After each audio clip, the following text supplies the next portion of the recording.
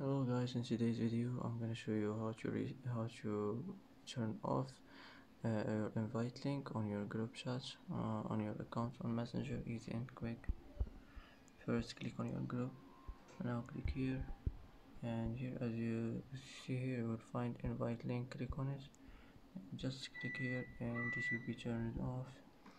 That's how to turn off invite link on your group chat on your account on Messenger. Easy and quick, and that's it.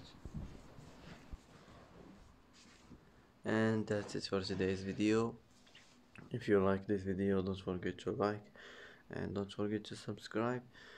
I hope this video is helpful for you, and thanks for watching until the end, and see you in the next video.